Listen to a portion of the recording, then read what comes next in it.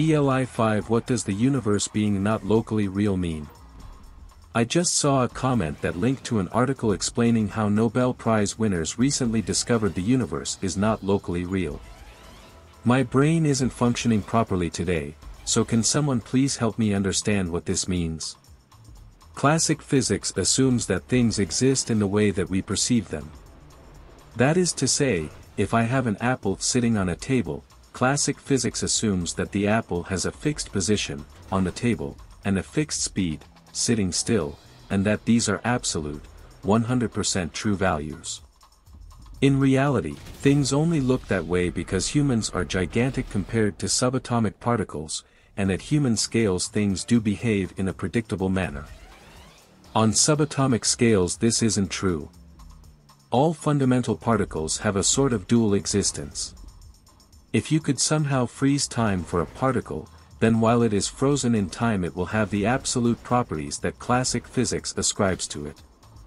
I.e., that particle would have a fixed position and speed.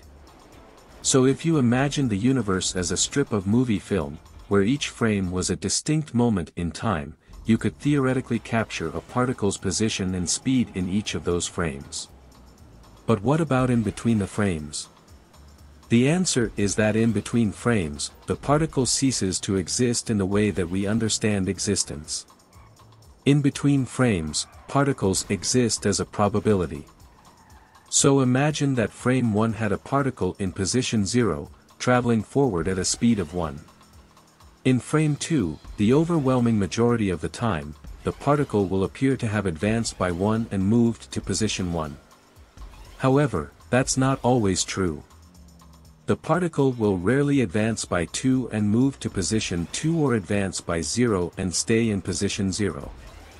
It will even sometimes move backwards by 1 and end up in position -1.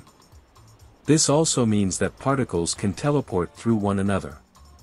So for example, if our particle was at position 0 and another particle was at position 1, sometimes our position 0 particle will move to position 2 despite the fact that it should have been blocked by the particle at position 1. Even if you know everything about a particle at a given point in time, that isn't enough information to know where that particle came from in the past, or where it will be in the future.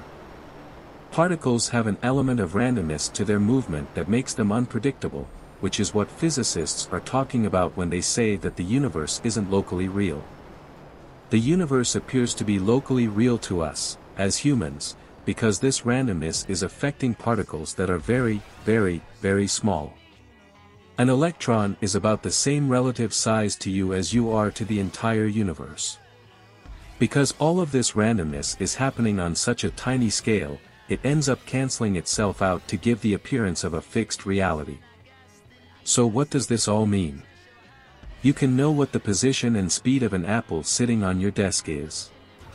But in the real world where you can't just freeze time, it is impossible to know what the exact position and speed of any of the subatomic particles that make up the apple are because those particles don't really have a fixed position and speed as humans typically understand those concepts.